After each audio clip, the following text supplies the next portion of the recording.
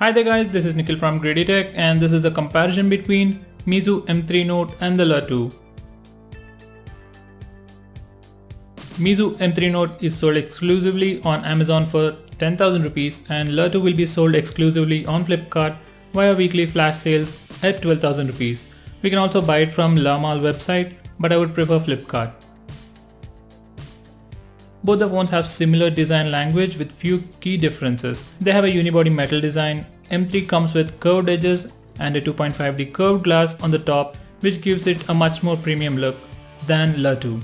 LeTv comes with a unibody metal design, same as Le1S with chamfered edges. In terms of specs, LeTv is slightly lighter and sleeker than M3 Note. Design and build always comes down to your personal preference, but for me at least, M3 Note is way cooler and looks way more premium than LeTv. So for me at least, M3 Note is the winner. You can choose it for yourself. Both the devices have dual SIM support with dual 4G and dual standby. On LeTv we have the option to insert 2 nano SIM cards and no option for SD card.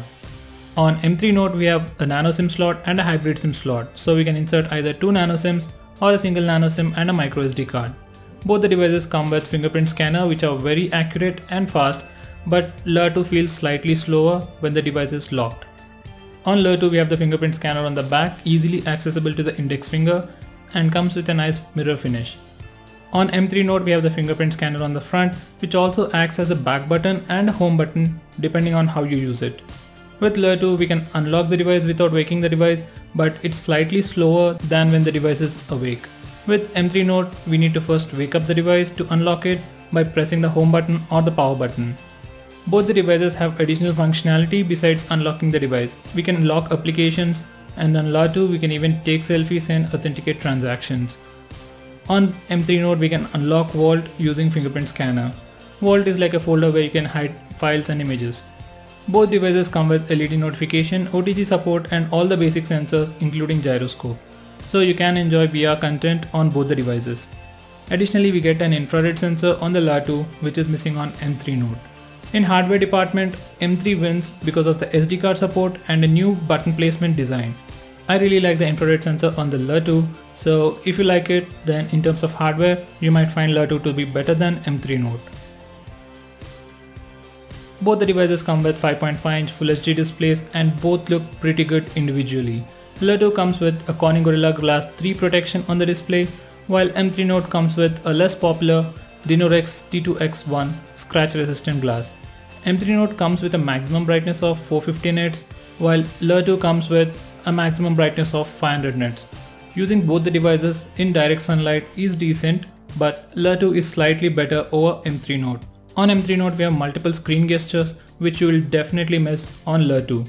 By the way, because of the way LeTv is designed, it looks to have huge bezels around the display when compared to M3 Note. Because of the 2.5D curved glass, screen gestures, I would pick M3 Note as the winner in the display department.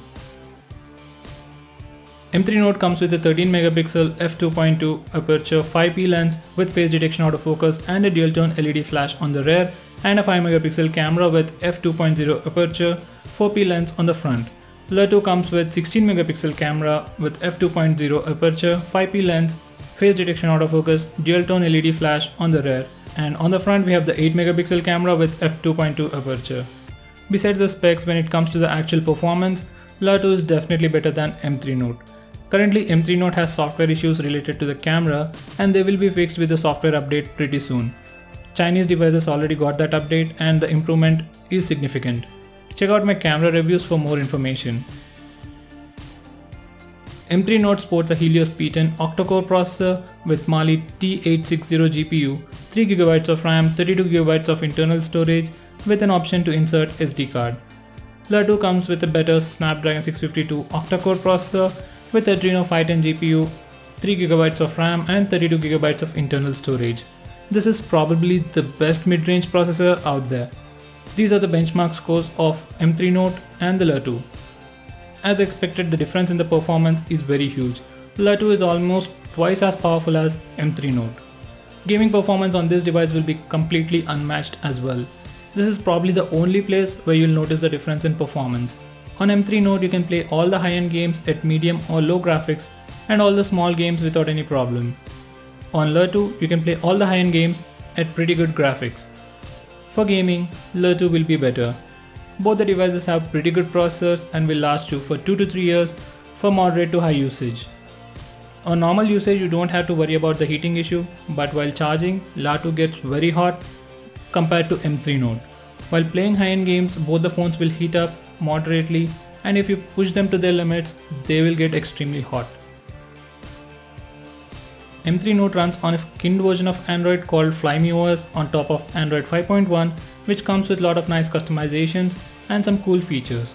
LeTv runs on a skinned version of Android called EUI on top of Android M, which comes with similar customizations but lacks features like screen gestures, smart bubble and multi-window features. In terms of software features and the software experience, M3 Note has more to offer than LeTv. LeTv definitely has a better processor, but for day-to-day use, you'll never notice the difference between both the phones, and I think you'll love M3 Note more than LeTv. Anyway, that's what I think. So you can pick the best device in the software department by checking out my videos like awesome features on both the devices.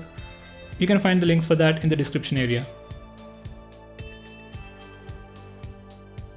Both have mono speaker on the right hidden under the symmetric design speaker grill, and both are decently loud enough.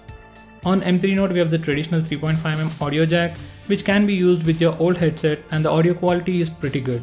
On LeTv, we don't have the audio jack, we have to use a Type-C port to listen to music, and you also have the choice to use an adapter to use your old headset. Audio experience via the adapter is good but lacking the volume.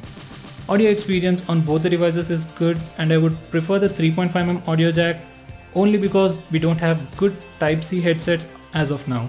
So in the audio department, M3 Note is a winner. M3 Note comes with a huge 4100 mAh battery and a traditional micro USB charging port and a normal fast charger which gets charged from 0 to 100 in 2.5 hours.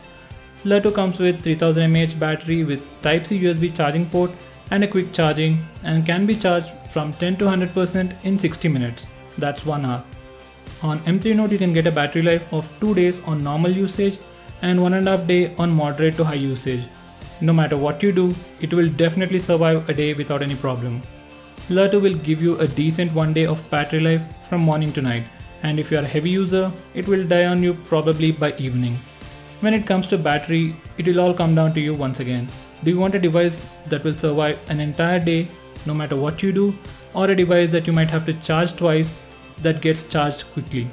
The choice is up to you, but personally I would pick LeTv because of the fast charging. The first deciding factor will be the 3.5mm audio jack. If you have already invested some money in a good headset, then that will completely go to waste because of the Type-C USB port on the LeTv. Next is the battery life. So that's again something you have to decide yourself. Next would be the camera performance. I would say both are pretty good, and you probably won't notice a lot of difference between these two cameras. M3 Note is more like economy class vehicle, comes with almost all the basic stuff most people use: a huge battery, super fluid Android experience, screen gestures and a decent camera. This is the phone I would suggest for regular people who want a good Android experience with huge battery and expandable memory option. LeTv is like a sports car with all the latest tech, a better camera with fast charging, and I would suggest this to tech enthusiasts, gamers who install a lot of apps, games and really know how to kill their device. I would choose M3 Note for the bigger battery, killer looks and pretty good Android experience. What do you think? Let me know by commenting below this video. If you want us to make any specific video, let us know and we will try to do it as soon as possible. If you like this video, hit that like button and stay tuned to us by subscribing to our channel, and I'll catch up with you in my next video. Until then, have a nice day.